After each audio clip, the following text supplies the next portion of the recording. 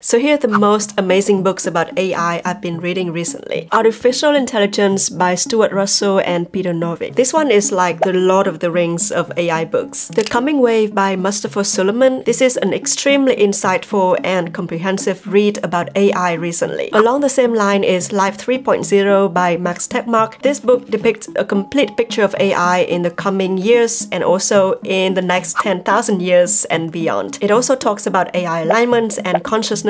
Super fun and compelling read. But I love Superintelligence by Nick Bostrom just as much. It talks about superintelligence from a philosophical point of view. It was written 10 years ago and I think everything has turned out to be true. Human Compatible and The Alignment Problem talk about the alignment problem. How do we make sure AI does what we want? They're a very important read for everyone in my opinion. Finally, iHuman, an analysis on AI from a psychological point of view. I think everyone should read this book to understand what it means now to be human.